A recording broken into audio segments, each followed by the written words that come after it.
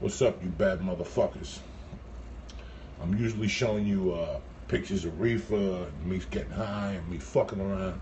I'm gonna introduce you to a cat that's got more heart than anybody you fucking ever met in your life, alright? This guy is not the best looking dude in the world. He kind of smells fucked up from time to time.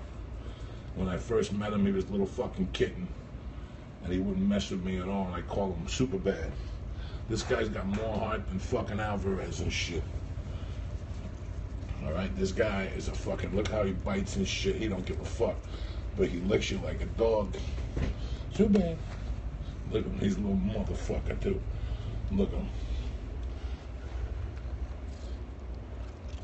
He's always trying to bite me, this little fuck. Look at him, look at him, look at him.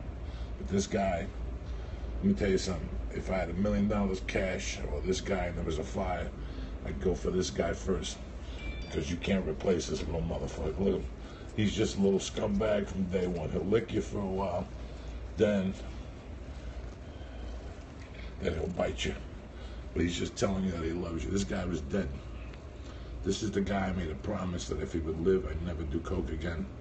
That was 9 years ago today. Look at him. Not 9 years ago today, but that was 8 years ago. It's going to be 9 in November. When have you seen a cat lick somebody? He licks your hands. So now he bites you and he licks your hands. Nobody. This isn't the best looking cat in the world. He's not a fucking strange mix. You know, he's not no fucking whatever. But in the world of love and fucking, you know, balls, I used to have this cat that was 3 times the size of this motherfucker.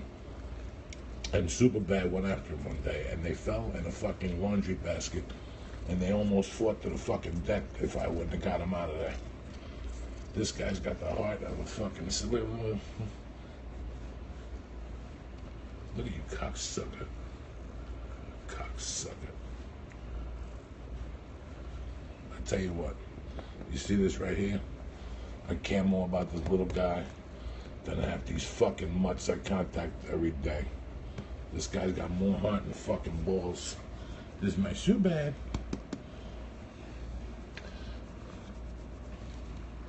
Look, he's a fucking scumbag, but that's why I love him. Like I always say, I don't like nice fucking people. Nice people make me fucking nervous. It's savages like this. Look at him. And he don't bite me hard. He's just dicking around me to let me know he loves me. Look at him. I don't leave the house. This guy licks my hand, I find a $20 bill.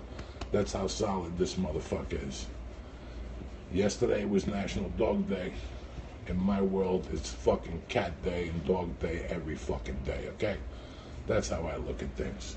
If you got an animal, any fucking animal, I don't care if it's a fucking parrot, I don't care if it's a pet ant, you gotta honor these motherfuckers every day. Because what they bring to your life, my friend, you'll never find anywhere else. There he goes.